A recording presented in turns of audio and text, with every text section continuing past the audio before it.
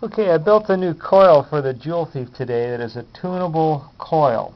This is a Joule Thief coil on the back end here, 2 windings each joined in the middle, and then a high voltage winding here of several hundred windings of lightweight wire. And this is a hollow coil, and I'm going to put that tunable slug of ferrite in that to tune it, just like we did on the SEC project. And I just made it out of a Bic pen. I took a Bic pen and cut it, took the insides out of it, made a tube, and then wrapped up the wire on that using an electric drill. I just put it in a drill and started turning the drill and wound up several hundred coils on that, and then hand wound about 20 coils on that. And this is a ferrite slug out of one of the tunable inductors I used on the SEC project, and it worked quite well. And this was the other coil I was using. It's a toroid, and the problem with the toroid is I couldn't get it to be tunable, and then it's kind of hard to wind. So I thought I'd try it this way, and it works quite well. And I'm just running this on one AA battery tonight. Have a little on-off switch here. And watch this LED. And it comes on really bright. That's one AA battery with that kind of brightness. Now, that's without the core in there. And see, there's just a hollow core, and this Joule Thief is running without an inductor in it. Without the inductor core in it.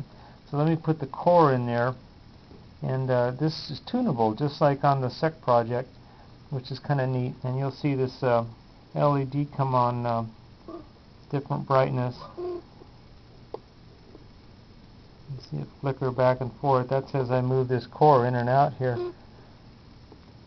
But there's one other advantage to doing this, is I've got 27 more LEDs lit up, folks. And that's off one AA battery. And that little tunable inductor there was very effective for what I wanted to do. Let me dim the lights down a little bit. And I thought that was pretty darn neat to be able to use that tunable inductor to get this to resonate where I wanted all the bulbs to light up. Let me move that in and out. You'll see it come on.